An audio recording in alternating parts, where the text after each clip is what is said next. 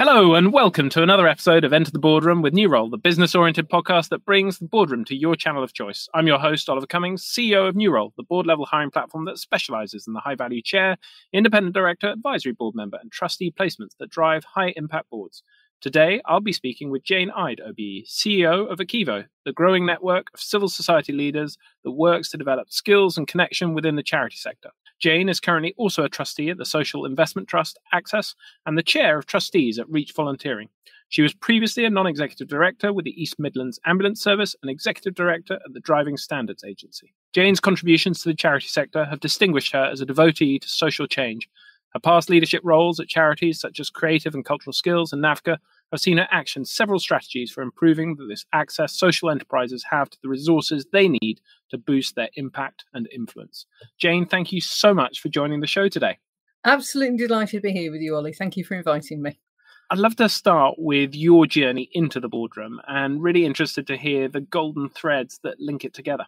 I'm always there's something about people ask me about my journey as though it was something I planned. You know, I went along, I bought the ticket, I jumped on the train, I got to my destination, and here I am, you know, as a chief executive and board member and chair and all the other things that you highlighted.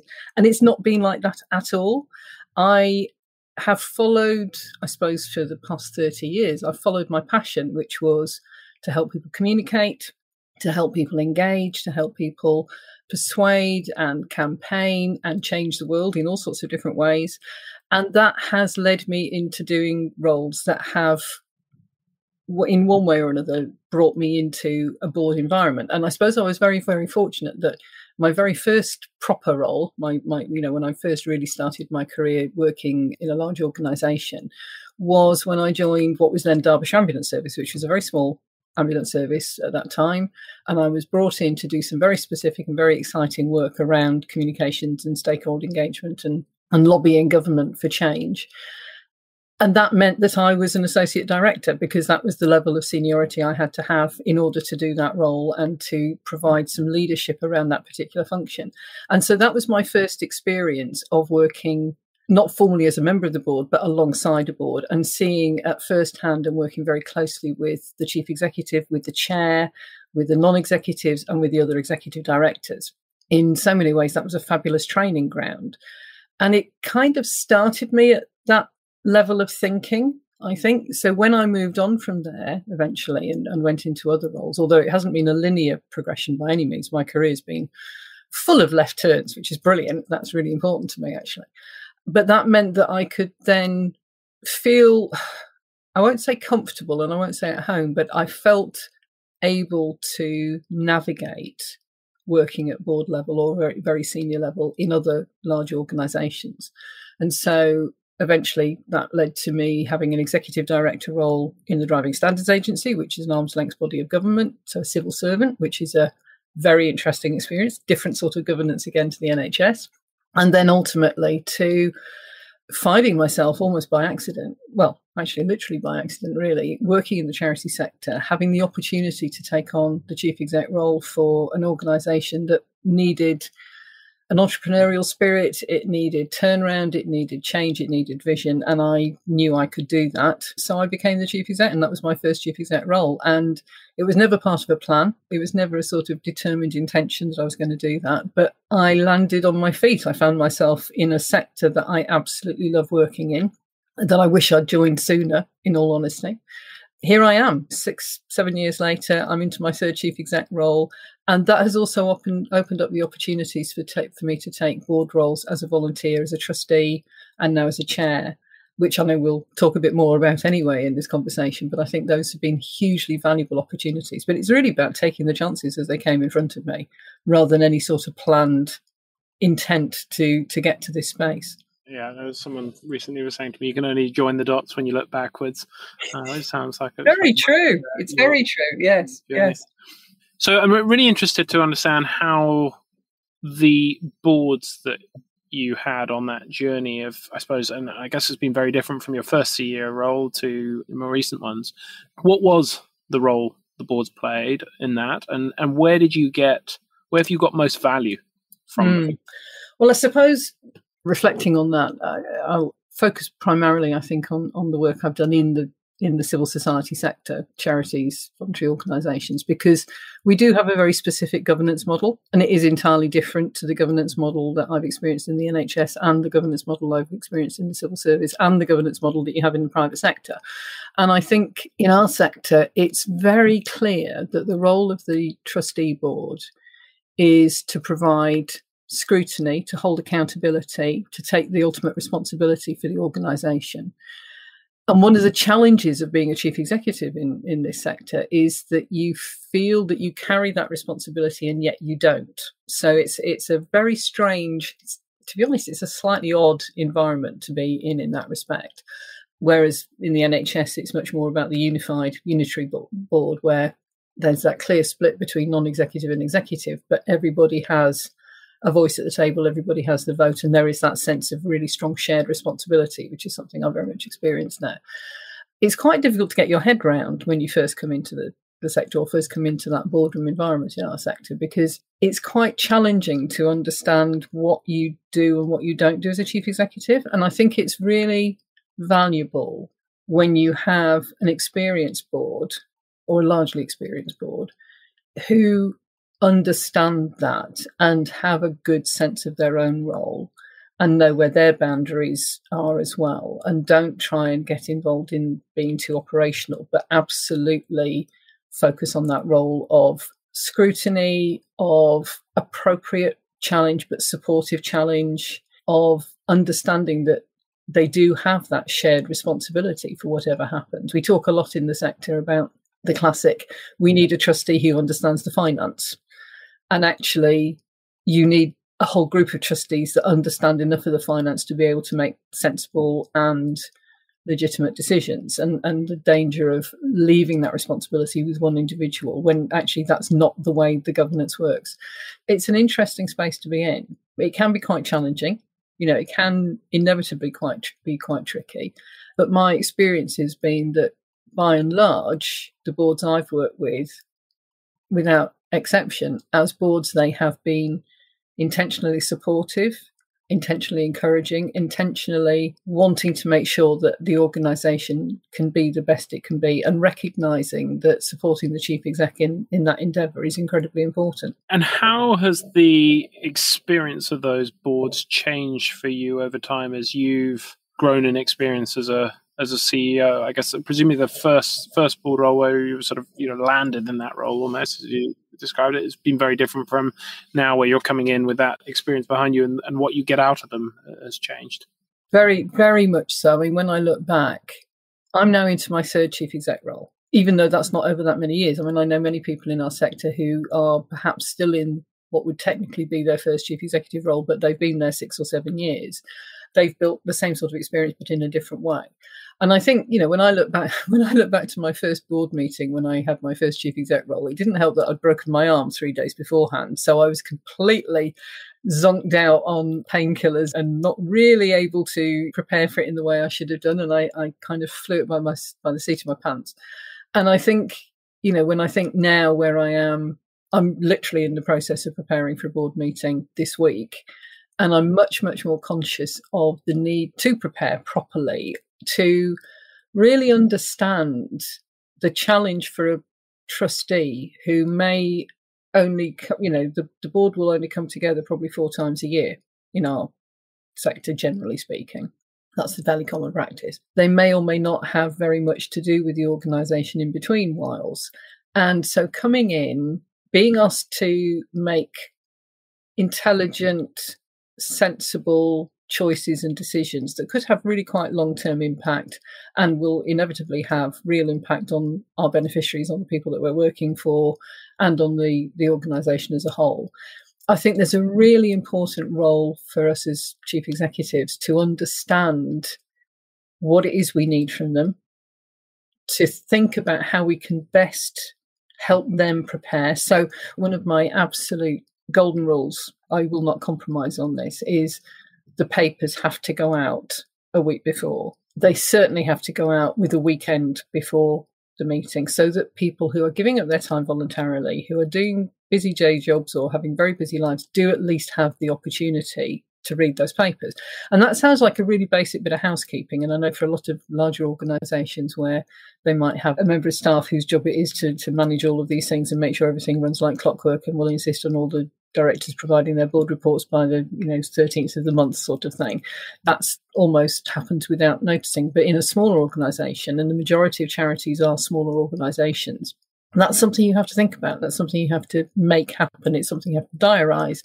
And it's just a simple bit of housekeeping, but it's a signifier, I think, of that courtesy and respect that you need to pay your board to enable them to give their real insight and to add value to those conversations. So that's just one example, I think. I've matured and come to understand much better how that relationship can work and where you need to spend time. Spending time investing in those relationships is incredibly valuable.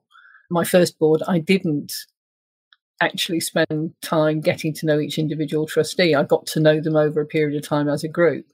My second role, that was the first thing I did, because I'd realised how helpful it was for me to know actually a bit more about what their day jobs were, about what their priorities were, about what their interest was. Why were they here? Not in any sort of manipulative way, but just so that actually I would understand better where their particular areas of concern would be, how I could reassure them, how I could use them to help guide me. That's very much, I think, something I've brought into my third role. That understanding of how enormously valuable your trustees are to you, and how much value there is in investing that time in those relationships and getting to understand where their particular priorities lie in all sorts of ways. Super interesting. I mean, that actually resonates a lot. I think about, my own experiences as a board member, where I'll be sort of actively thinking about, how can I add value to this organization? And then you pile in with your thoughts. And I like to think of myself as a pretty engaged board member, and now of course sort of sitting on the other side of the table as a CEO, actually you've got the issues that you're wrestling with that you'd most like to get board member input on. But of course, actually what you sort of see as an operator, as a CEO, is that different board members interact in different ways, or at least my experience is different board members interact in different ways, and some wait to be asked and others sort of pile in. And actually what I feel like I'm learning is I have to be much more structured about the way I invite and encourage them to participate, to get the most out of them, because otherwise you'll get some who'll just sit back and wait to be asked, and others who'll pile in but on stuff that's not helpful.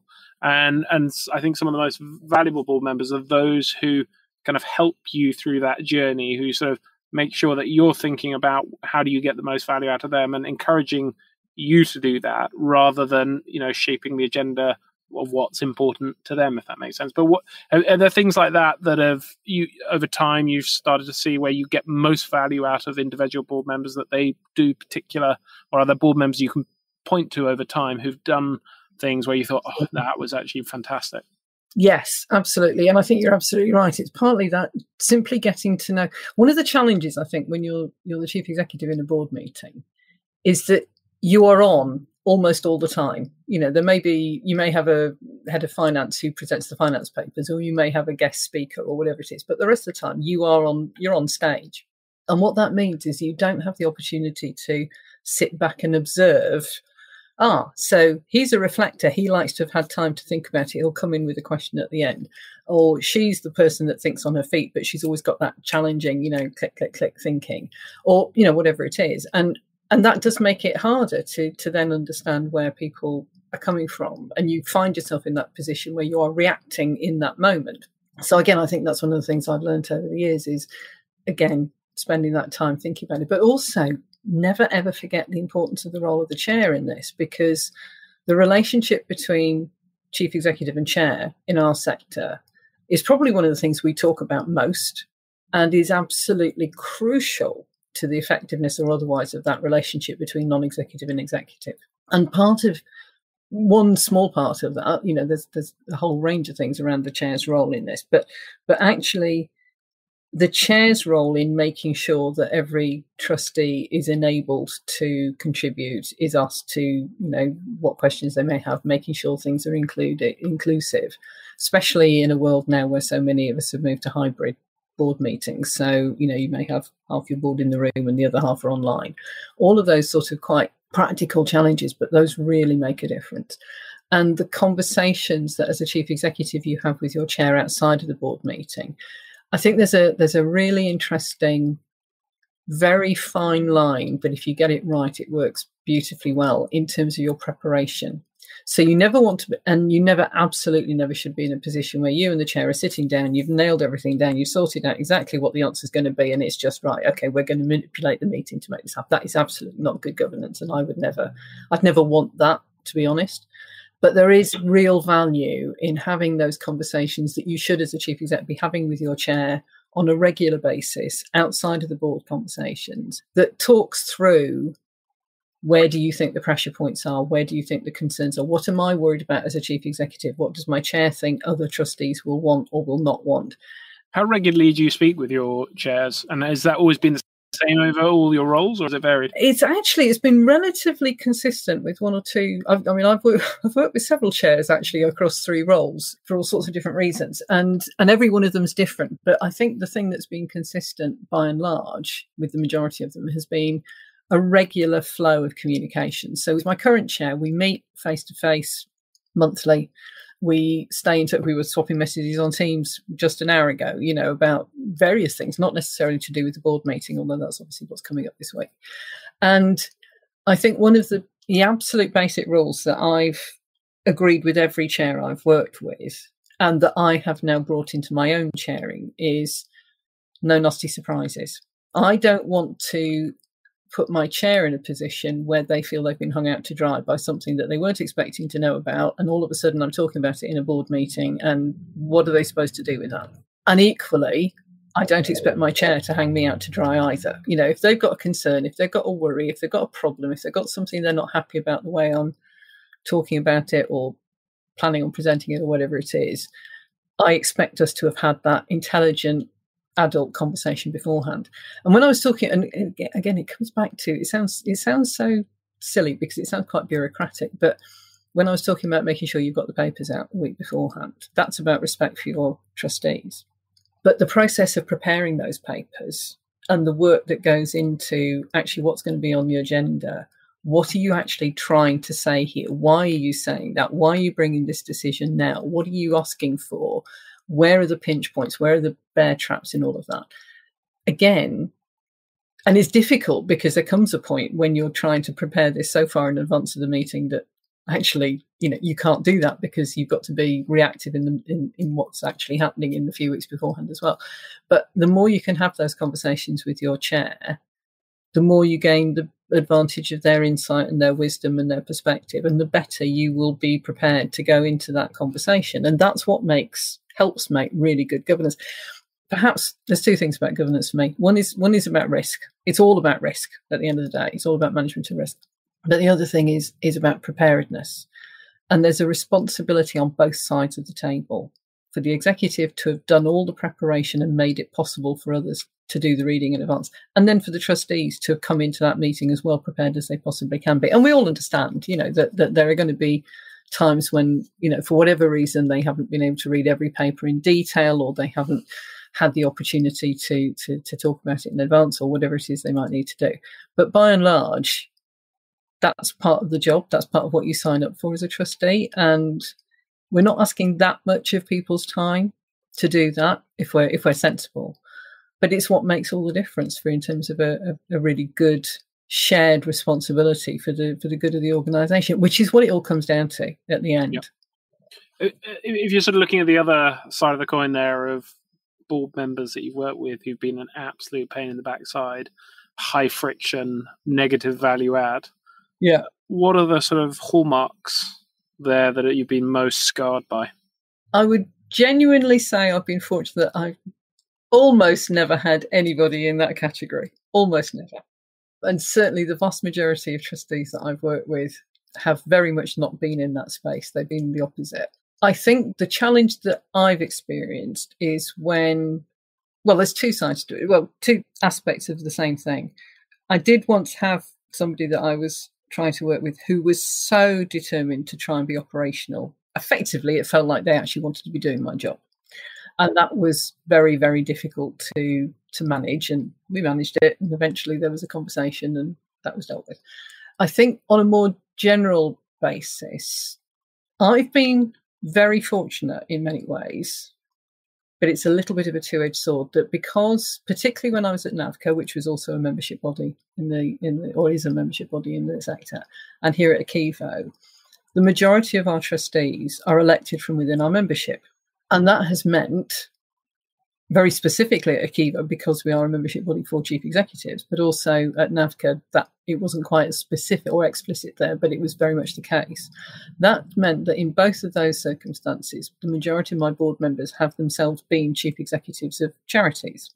That can be incredibly helpful, because they have wisdom, they have experience, they know exactly what you're trying to deal with. And even just, a week ago, I had a conversation with a couple of our trustees, and I was saying, I'm really wrestling with this particular issue, and we've got some challenges coming up, and I don't quite know how we're going to deal with it. And one of them said, well, I'm having this conversation with my own exec team, and this is what we're going to do, and you might want to think about that. Brilliant. Really, really helpful, without ever overstepping the mark into actually what I think you should do is, which is not helpful. The flip side is a little bit of that sometimes I've had the experience where, because somebody is a chief executive of a charity and of a member charity, they've seemed to come with that view that actually the organisation I was managing should be managed in the same way as their organisation should be managed, without really recognising that whilst they may be and were running a fantastic organisation, it was in a very different context, because actually they were a member of our body, but they were not a membership body. And so that could cause a few challenges, particularly when it came to things like budget decisions, well, we haven't got somebody who does that role, so why should you have somebody who does that role sort of conversation. And that got quite challenging and quite difficult occasionally. So, yeah, I think I've been very fortunate, though, because, as I say, that's always been balanced by some unbelievably wise people who, I think back to my first board, and, a couple of people on that board, one in particular, who I would still turn to now for advice or guidance, and still do. Very, very experienced in the role that he had in his day job, very experienced as a trustee, very good at that stepping back and saying, hang on a minute, folks, we're trying to do Jane's job here for her, let her do the job. What we need to do is provide that strategic shaping or oversight and scrutiny and so on. And that's hugely valuable. And I hope that as a trustee, I can do the same for the chief execs I work with. Interesting. My experience is you sort of get different people. I'm reading The Advice Trap recently, which is a sort of coaching classic. And, sometimes when I've worked with coaches or board members who only ever ask questions, I'm sitting there I start to get frustrated. I'm like, just tell me what you think. Stop asking these questions. And when they do it badly, they start making what I call quagestions, which are suggestions dressed up as questions. But equally, you sometimes get board members who never tell you what they think, and they never give you any sort of guidance, or they always agree with you, and they'll sit there and go, well, that sounds sensible to me. And actually, they're not even kind of opening up the option set, or they're not giving you sort of enough of a push. Where do you find you get most value from your board members? Is there a particular profile type? Those who are sort of just asking questions, those who are sort of take more of a direct stance, or do you find you get value across the spectrum? I think if you're fortunate with your board, and if you're not, then you have to think about how is your board made up and what needs to change. If you're fortunate with your board, what you actually have around that table is that magic that comes from having the combination of all of the above, in a way. I don't think I've ever, no, that's not true. I was going to say I've never had a board trustee that's not expressed an opinion. Possibly I have in one instance where maybe a couple of trustees just didn't. They were always fairly quiet and didn't really seem to sort of say very much about the issues. But again, I think that's partly down to chairing, and that's the responsibility of the chair and the responsibility of whatever your process is for appointing trustees to be thinking about that and being very clear that everybody there should have a voice, does have a voice, whatever.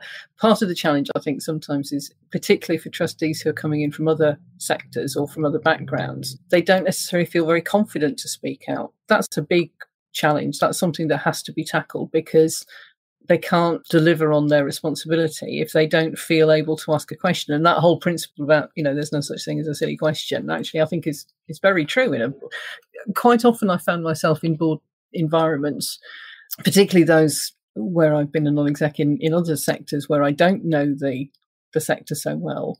Actually, my role has been, I'm the one that's going to ask the silly question because it's the obvious thing that everybody else has forgotten to ask, and that can be hugely valuable. And I think when I've experienced that with a trustee or with another board member, it opens up a conversation. The most valuable interventions I've ever had have always been from somebody who has listened carefully, done the thinking, been engaged in the whole process, and then asks a question that just opens up a different angle, something that nobody else has thought about, that I haven't thought about.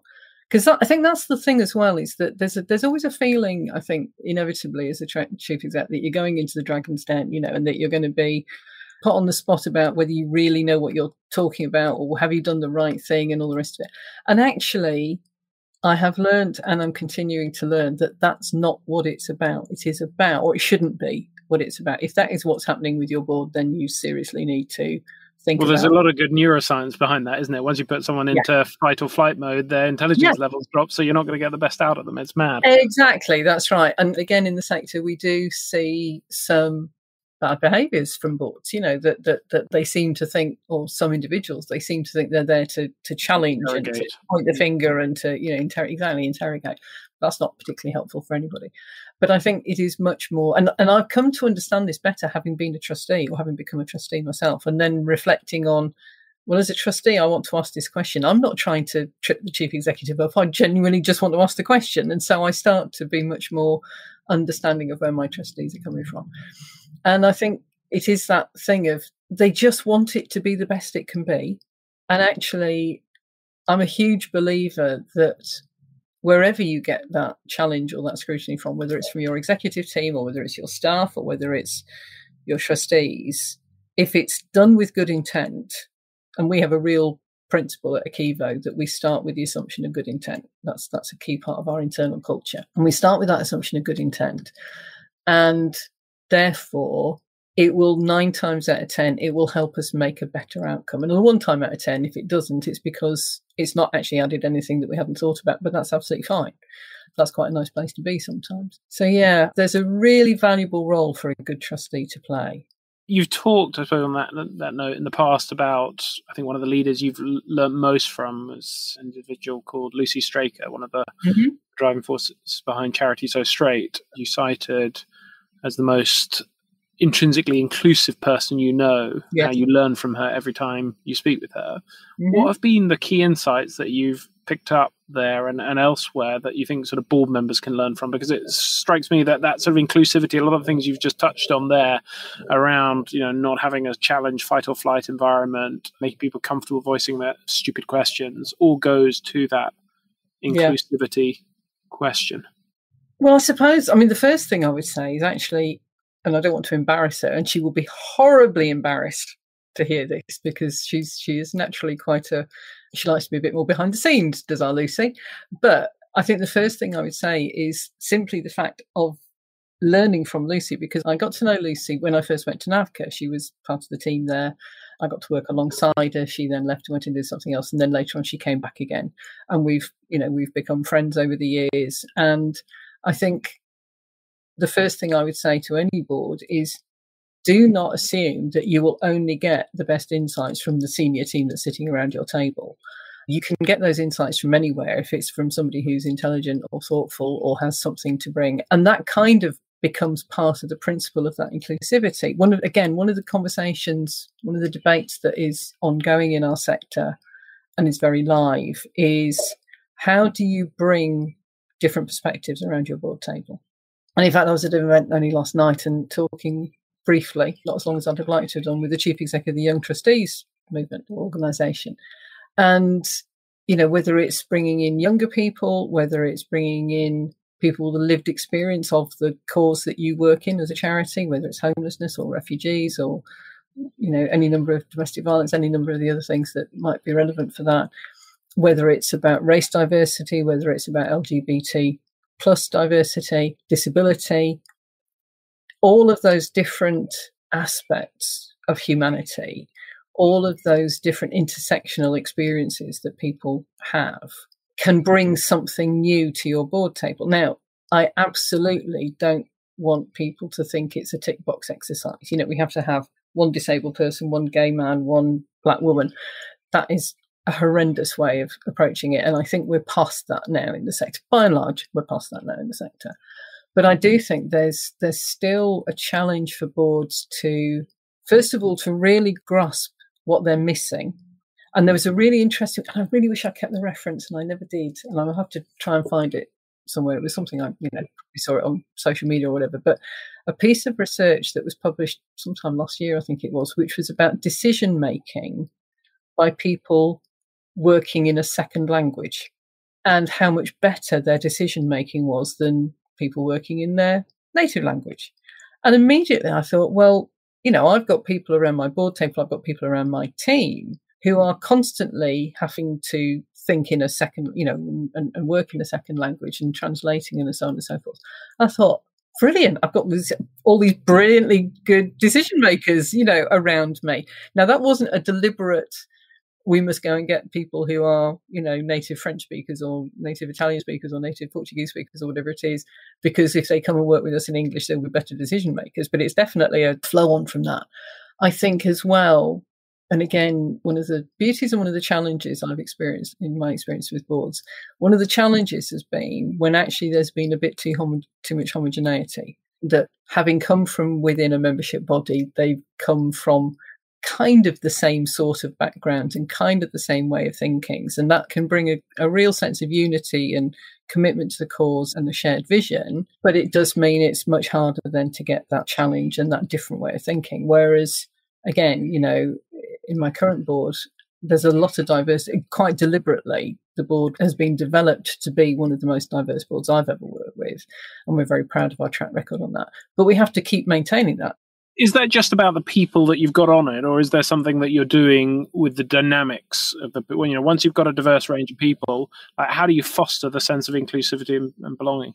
Well, I think that's a really good question, because I think it's something I'm thinking about in terms of my staff team as well. Bearing in mind, I've only been at ACEVO 6 months now, so I'm still understanding the history of some of this stuff and how this has come about and what still needs to be done. It's certainly something I'm thinking about, as I say, in terms of the staff team, and I think it's probably true of the board as well, that there's been a lot of effort and intentionality put into making sure that we are open to diversity, and we have had and still have some very clear targets set, because again, when you're recruiting trustees, if you're not clear about what you're looking for, you're not going to get it. And being very open to, very clear in our communication about our openness, because there is still a very strong sense in our sector. Going back to Lucy, the reason Charity So Straight exists and its sort of sister campaign about queer trustees is that there is still far too much of a sense that they don't mean me. They don't want me. I wouldn't feel comfortable in that space. And I think whether it's in terms of staff teams or whether it's in terms of boards, the whole thing really hinges on, okay, you've got the idea that you need more diversity and all the value and the benefits and the rightness of doing that.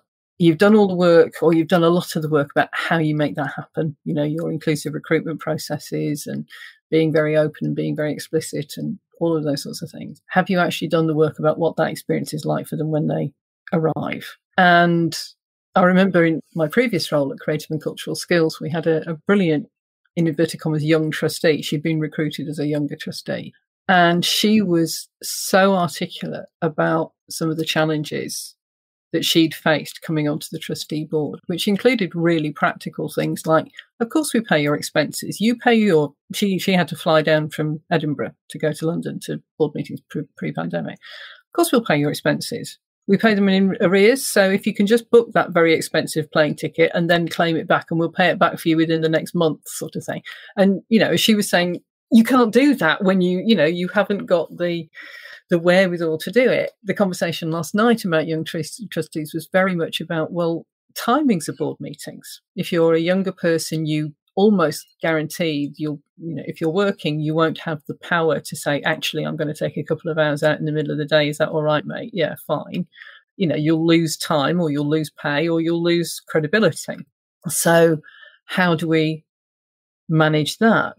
If you're a parent with young children, you can't so if you've got a board which is made up of young people who can't take time out of the day job, slightly less young people who've got young kids and can't spend their evenings, and an exec team that you really don't want to be asking to work late on in the day, when do you have your board meeting? And these are really practical questions, but if we don't grapple with them, if as a whole board, and it has to be a whole board conversation, it can't come from the chief executive, and it shouldn't do on their own, and it shouldn't come just from the chair. That won't work. It has to be a whole board conversation, but it has to have some clarity about, okay, we're going to have to make some compromises here. Which are the areas we're going to compromise on, and why does this matter? What does this do for us?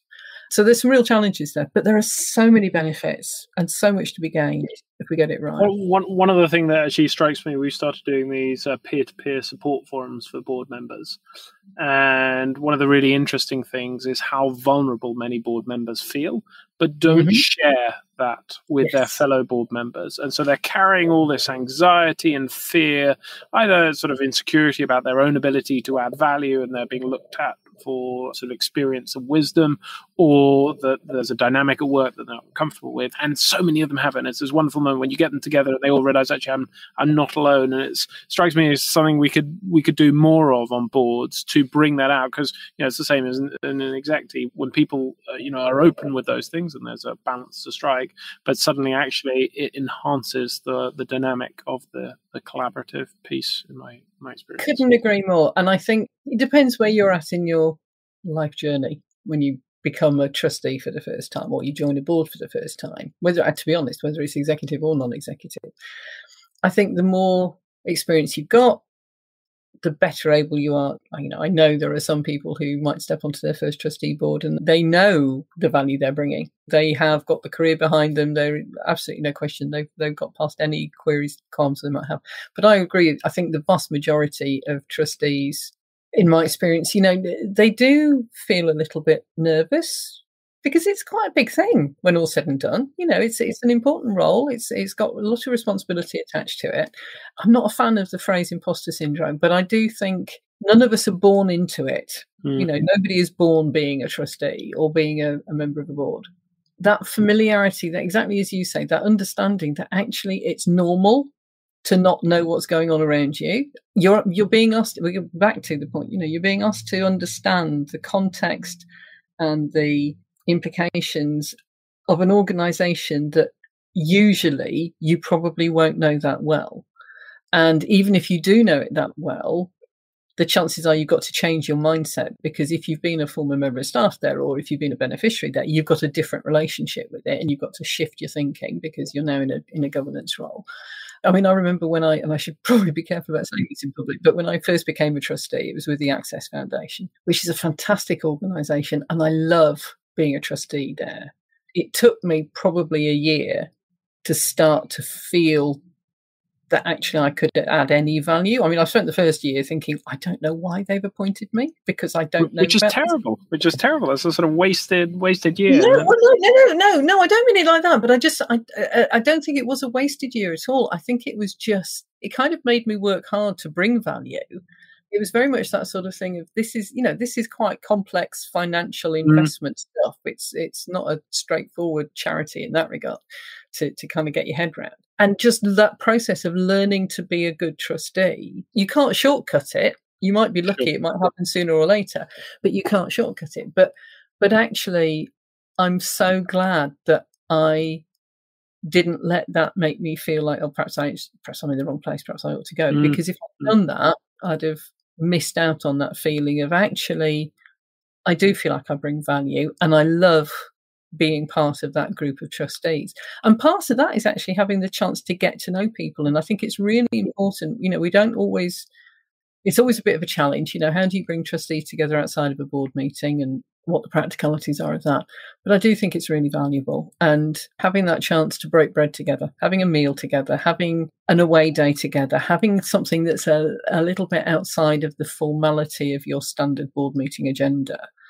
Because again, it goes back to, that's when you actually have those conversations and you start to realize, oh, actually, perhaps I'm not the only one even around this board table that actually isn't entirely sure of everything. And again, by and large, they're interesting people. They are really interesting people that you want to spend time with. So, that's the sign for me of a good board.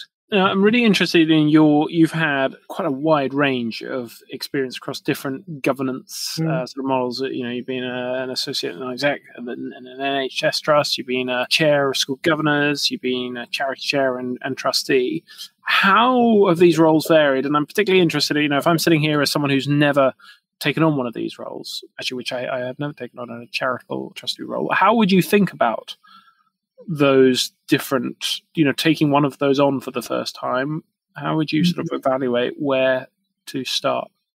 I think they are all entirely different governance structures. That's the first thing.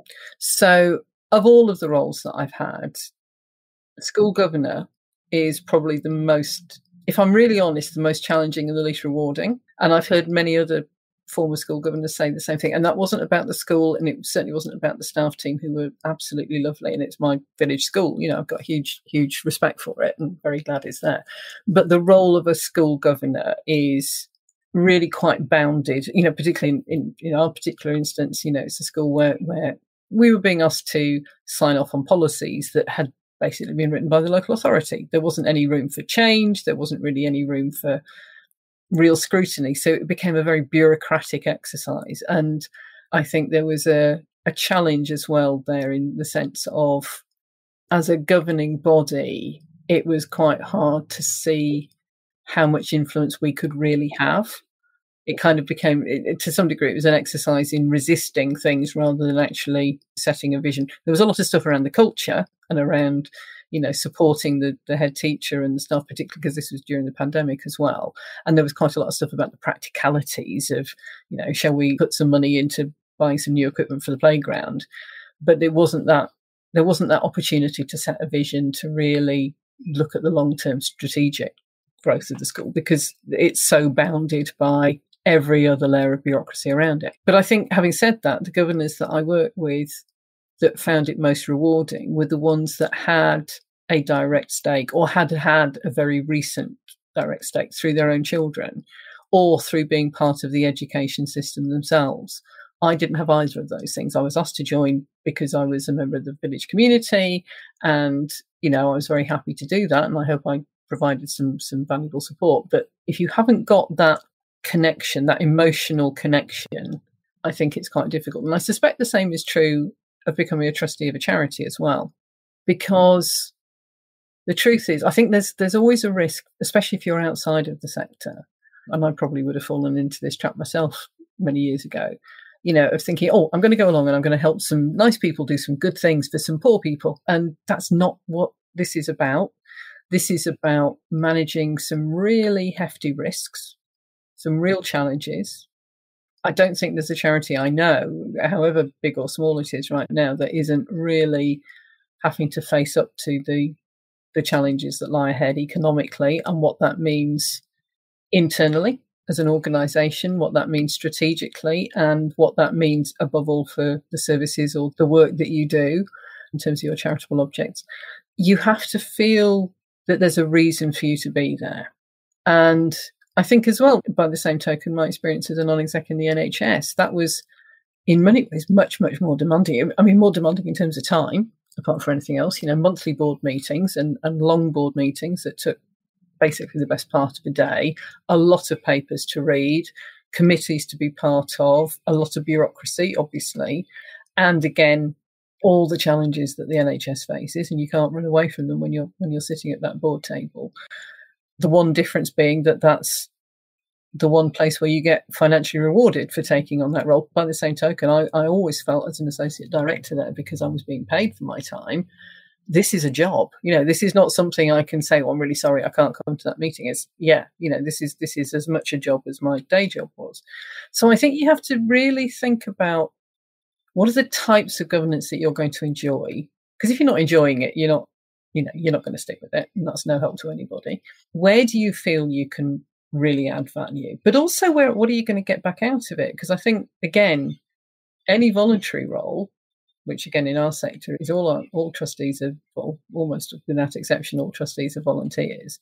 But any volunteer has to have something back from it, whether it's a sense of community or whether it's getting you out of the house at the end of the day, or, whatever it is. But I think at a governance level, you have to have some satisfaction that comes from it, because we want our trustees to be in it for the long haul. I think my experience, and every charity will have different rules in the constitutions about this, but my experience of trustees is that they come on for a 3-year term.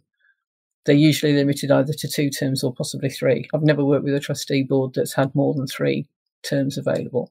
And ideally you want people to be there for the 6 years, because that gives you some continuity, but it also gives you the appropriate level of change and refreshment. And it can be challenging because actually your board can change every year, because you'll have a proportion that step down and step on. So you're always in that sort of slightly churn feeling. But that's what makes it a really viable board. So we want people who are intentional or intending to commit for a good length of time. And for that to work, obviously anything can happen. I've had board members have to step down because of ill health or because of bereavement, or they've changed jobs, or whatever it is, and that's unfortunate, but that's life. You want to be able to give them something back in return for making that commitment to you. Super interesting. Lots of food for thought for those thinking about taking on those roles. Now, the other thing I'm really interested to understand your perspective on is you've recently transitioned into a chair role, or relatively recently, and that's something that often comes up as a discussion point in these sort of peer-to-peer forums amongst experienced board members who are thinking about taking on the chair role.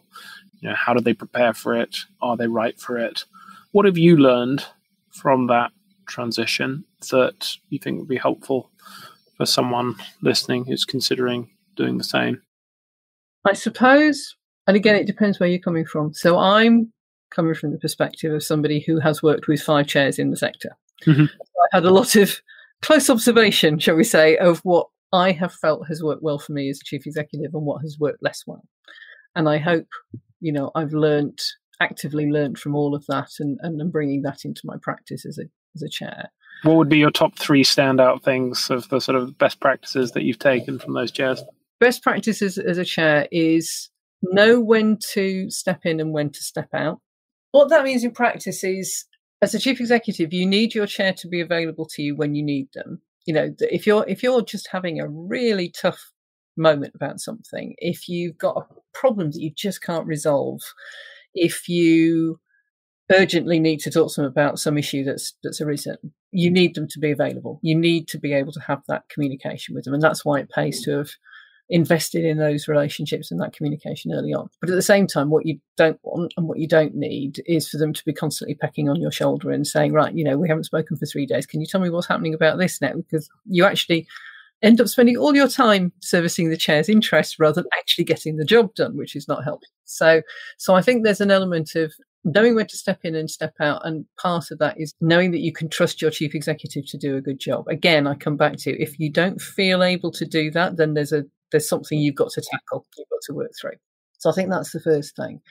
I think there's also that element of, however experienced you are as a chief executive, there is something, and you are the head of your organization. You are by definition, whether you're a tiny organization of 5 people or even smaller than that, or a massive organization of 5,000 or even bigger than that. For your staff, you are that sort of the head of that pyramid, for want of a better way of putting it. But you've always got somebody who's sitting above you in the hierarchy, and that's your chair. And so there has to be the relationship with the chair where that chair can give you feedback, can give you guidance, can give you some performance management if that's necessary. That's their job. And so having the ability as a chair to do that effectively without it ever feeling, or hopefully not feeling to that chief executive, that actually what you're doing is undermining them, and what you're doing them is giving them a really tough time without realizing that they're already having a really tough time, or whatever it is. Having that ability to effectively performance manage somebody that you don't spend your working day with, I think is quite a neat art. And again, I've been very fortunate in that, and I've had some less fortunate experience of that as well. What do you think good looks like? I mean, do you have a framework that you use or a mental model that you use for applying? I'll flip it back around again, and at the risk of embarrassing my current chair, Rosie, is incredibly good at being very clear about what she's looking for and where she thinks performance can improve, while at the same time celebrating the really good stuff. And I think that comes from what and we're still in the process of getting to know each other, but I think that comes from that deep belief she has in the ability of all of us to develop our leadership skills and to be the best we can be. And I go back to that point I made earlier about starting with that assumption of good intent. I know that when she's giving me feedback, it's not because she wants to give me a hard time or she wants to peck at me or, whatever it is. I know it's because she is absolutely committed to our organisation. She wants our organisation to be the very best it can be, to be the most resilient it can be, to be the most strategic, most impactful, most influential in all the right ways that it can be. And that I've been appointed to make that happen. And therefore, she wants me to be the best I can be. And that's actually really energising, because it's like, yeah, actually, I do want to be the best I can be. And I've got somebody here who's coming from a very different perspective, different background, different experience, different viewpoints in all sorts of ways. But she is putting that into my development. And I'm really grateful for that, because she's putting time and effort and energy into that. I think that's a really important part of what the chair's role is to do. And then I think the third really good chair behaviour that I've seen and witnessed and been able to draw value from is the role of the chair in keeping the board as a unified, without becoming homogenous group of people, so that when you're coming into a board meeting, there is a shared understanding of what you're there for, a shared understanding of, again, the good intent, a shared understanding of the purpose of what we're there to do, that then gives you that framework within which people can question and challenge and ask, the silly question or comment or pass opinion or whatever it is that they need to do, because it's already set out as being, we are here to support but challenge appropriately. We're here to scrutinise.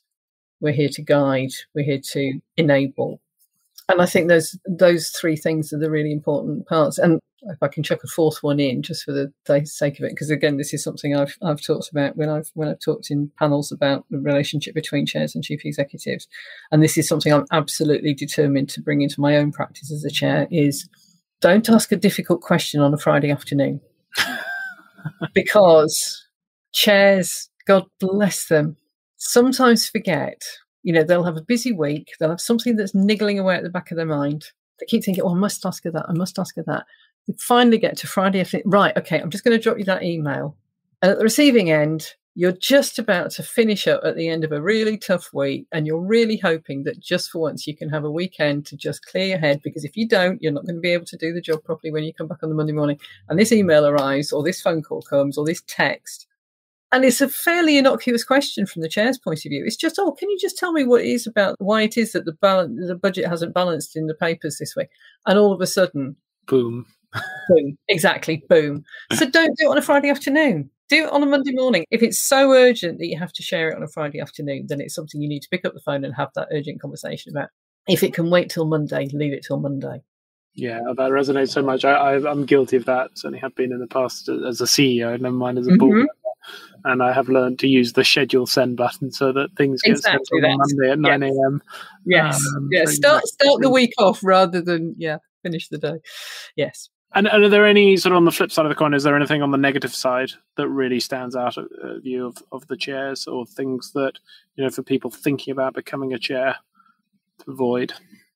You have to be mature enough and wise enough, and I don't mean mature in years by any means. I mean mature in outlook, to be aware of your own behaviours. I have certainly seen at very close quarters some appallingly bad behaviour from chairs who were, by their own mind, motivated by all the right reasons. They wanted things to be the best they could be, but who simply were completely unaware of the impact their behaviour was having on the chief executive, on the staff team. And we do see this at ACEVO, sadly. We provide a lot of support for our members on a one-to-one basis. And one of the regular recurring themes of people calling us saying, I just can't do this anymore, is bad behaviour from a chair. Egos. Sometimes it's about having come from a different background. I mean, some of the toughest things I've seen have been, when the chairs come from perhaps a very, what you might call, robust political background or a public sector background where there's just a different way of all challenge, no support. Exactly, all challenge, no support, just not understanding the realities. I think as well, there can be a real challenge when a chair comes from, or a trustee comes from, the private sector as opposed to the voluntary sector. Not that that's a bad thing, but you just need to be aware that it is different, that the culture is different, that the realities of life are different. I think it can be really difficult if you get, and this perhaps I've seen more happen with trustees in other organisations, not in my own, than with chairs, but I think the same thing is true, where you get people who come in saying, well, I work in the private sector, and I've come to help this rather amateurish operation understand how they can be much more efficient and generate a surplus and, do good things. And, and of course, that's arrogant, to be blunt, because if you want to know how to be really efficient and productive and generate the most amazing value, you come and talk to the sector because we are the experts in that. But I think, and I think whether it's about sector background or whether it's about scale, and again, if you're coming from we get lots and lots and lots of trustees, and I'm really glad we do, because they can bring some amazingly valuable stuff to our sector. But, if you're getting trustees from one of the big accountancy firms, for example, it is different. It is different. And some of the expectations you might have of what your small executive team is capable of doing and the reality of what they're trying to juggle and the emotional impact. I think one of the things we don't necessarily talk about enough in our sector is I'm not going to make a sweeping generalisation. Not everybody in our sector is completely open emotionally and absorbing all the pain and suffering that we see around us. I don't mean that at all. But I do think the vast majority of people in our sector do have, by definition, they have a higher awareness of the fact that life can be really tough for people. And when you're absorbing that sort of strain on a day-by-day basis, if every time you write a board paper, you've got at the back of your mind, or you're talking explicitly about the needs of your beneficiaries and it's tough out there, if you're talking about, particularly if you're talking about some of the more difficult areas, whether it's mental health or suicide risk, or whether it's domestic violence and the impacts of those things, or homelessness, or any of those really challenging subsectors, so to speak, there's an emotional toll on that. And I think that can be harder trustees to understand because they are inevitably and quite rightly somewhat sheltered from that, hopefully, in their day jobs. And when they come in 4 times a year, or maybe 8 times a year if they're on a subcommittee or something like that, they absolutely, in my experience, they absolutely will engage with that, and they will understand, and they will find it quite tough as well. But they can go away from it, generally speaking, in a way that the executive can't. So I think just having that awareness of that and paying attention to, again, I've seen a lot, boards generally, again, sweeping generalisation, generally in our sector, they want to do right by the staff team. They want to pay attention to well-being. That's one of the areas that they would normally scrutinise. They want to make sure, everybody knows how hard it is to give a decent cost of living increase this year. That's a big discussion that's going on at the moment, and boards understand that and they want to do the best thing they can. They perhaps don't always pay the same attention to the well-being of their chief executive. The CEO, yeah. And I think the classic example I've seen of that and have experienced of that is going to the board saying, we need to invest in a couple of extra staff. We've got somebody over there that's going to be doing some income generation. We've got somebody over there that's going to do some development. And I've got this part-time admin role that will support me. And which of the 3 is the one that will always get kicked out? And I had a great former colleague of mine, actually, who in the middle of a board meeting, not one of my own, said to the board, you do realise if you don't put that role in, the chief executive is going to be gone within 3 months because they are burning out. They are trying to manage their own diary. They're trying to juggle everything. They don't have anybody to ask to do this because they're trying to protect the rest of the team. And the board went, oh, God, we hadn't realised that, which is where it comes back to risk. That's the risk you have to manage. And I think sometimes people can assume that these things are a luxury. But if the chief exec is asking for a role like that in these circumstances, there's a good chance they need it. Yeah. As Jane, the time has flown by, and it's unfortunately time to move on to the wrap up. So I'm going to start with the pass-along question, which is from a previous guest, if you're ready, and then we'll move on to the 5-question quickfire. Okay. So the pass-along question is, what needs to change about board recruitment to see more substantial boardroom diversity in the charity and corporate sectors? Well, that's a really good question, isn't it? And one we've touched on, I think, already. So I think what needs to change and what needs to develop, because it's already starting to change, is first of all getting the board on board, if you'll excuse the pun, with why it should be more diverse and what the value and the benefit is to the beneficiaries and to the organisation. And a very wise person once said to me, any conversation with the board should always come back to what's going to happen for the beneficiaries, and you can never go wrong with that. So have that conversation about why it would be valuable. Once you've done that, then you can start to really interrogate, what does that diversity need to look like? Who's not in your room? How does that reflect your community, your beneficiaries, your intent? It doesn't have to be just about getting lived experience. There's all sorts of different ways of cutting this cake, but thinking about it. Then you have to think about how you are intentionally going to go out and find those people, because they will not just appear out of nowhere. You have to go out looking, and a bit like anybody that's putting on a panel discussion and, we can't find any speakers who aren't white. Well, yes, you can. You're just not looking hard enough. So go and look a bit harder. Same thing with trustees or potential trustees. And then the really crucial thing, because if you don't do this, it will not work and it will not last, and you will end up doing more harm than good, is you have to think about, what are the barriers going to be, intentional or otherwise? How do you dismantle those barriers? How do you remove the hurdles? How do you make it possible for somebody coming into your boardroom whose face literally may not fit, who will not be seeing themselves represented in other, because by definition, that's what you're trying to tackle. How do you make sure that this works for them and that you are enabling and supporting them to be the best trustee they can be, rather than them feeling that they just by a whole series of small things like not paying your expenses up front, or, having your trustee meetings at the wrong time, or throwing away comments that people can make, or whatever it is it might be. What are those structural things that will actually make those individuals just feel that they're not really wanted? Because what will happen if you don't is that they will go, and not only will they go and probably never come back again, that experience will add to the experience of their community, and their community will become even more distanced from us, and we will never nail this issue. That's what I would say in response to that question. Brilliant. 5-question quickfire. So I'm going to say a statement and ask you for a short response if you're ready. Okay. So best book every board member should read, and why? Oh, well, so I'm not going to go. It's always tempting when you're asking about best book. I want to go down a really some heavy tome I'm not going to do that. I'm going to nominate a book that was written by a fabulous woman in our sector called Deborah Alcott-Tyler. She's the chief executive of the Directory for Social Change, and she has written a whole series of books that, are very accessible, very easy to read, but actually really nail some of the issues. And one in particular is called It's a Battle on the Board. And I would recommend that because for so many of our trustees and chairs, they are people who are coming from very different backgrounds, don't have a lot of time necessarily. As I say, it's a straightforward read, but it's got some really deep truths in it about some of the challenges and tensions that can happen around a board meeting, around a board table, and how you tackle them. It's well worth having on your bookshelf. Sounds great. Not read that one. We'll add it to my list. Your favourite quote and why?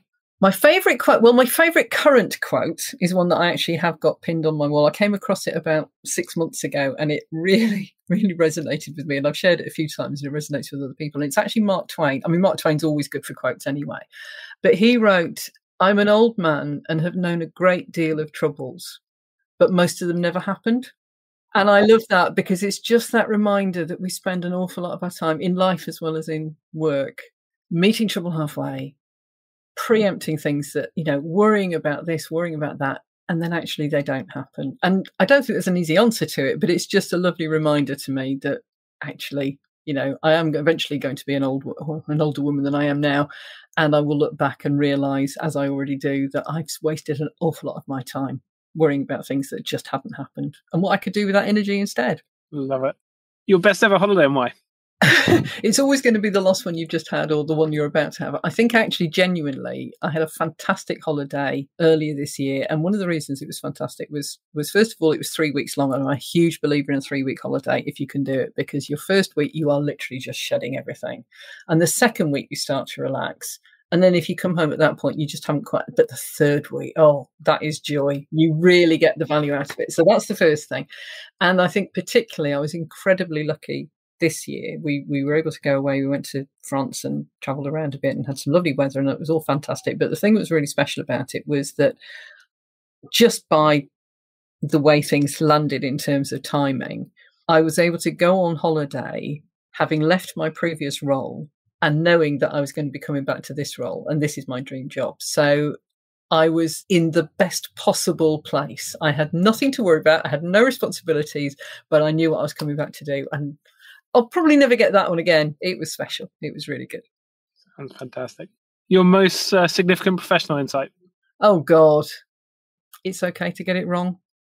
Because I think the more senior you are, the more you feel that responsibility to always get it right, to have all the answers, to solve everything. Something I've been writing and talking about with our members just this week is particularly in times of crisis, that feeling that we have to be the lifeboat, we have to rescue everybody, you have to save everybody. Actually, we can't do that. And again, very wise insight I got from 3 different people, including 2 of my trustees. We can't be the lifeboat, we have to be the lighthouse, and we have to guide people, give them that sense that there is somewhere they can go to that is safe out of the storm, but we can't solve the problem for them. And I think pretty much every chief exec I've ever known has we just want to get it right. We don't want to get it wrong, but we will sometimes, and that's okay because that's human. And forgive yourself when you do. Last but not least, your favourite podcast and why? Well, you mean apart from this one? Absolutely, apart from this one. Well, I cannot not answer that question by giving a plug to the ACEVO podcast, because we do host our own podcast. We have conversations with members and with other leaders, and I genuinely love it because I get to host that one. I get to be in your shoes. And what we've recently started doing, and I'm very keen that we do a lot more of this, is a walking, talking podcast. So rather than sitting in a studio or, on a laptop or whatever, and I think these conversations can be enormously rich, but there is something very special.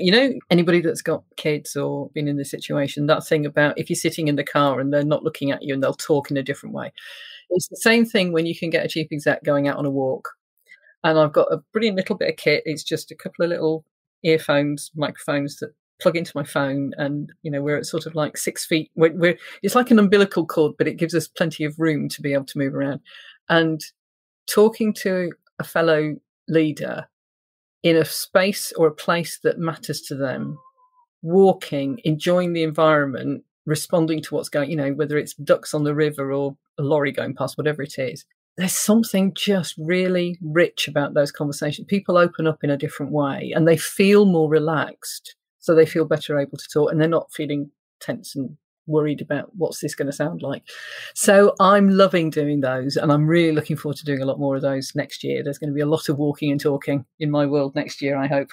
And so, I hope other people enjoy listening to it as much as I enjoy doing it.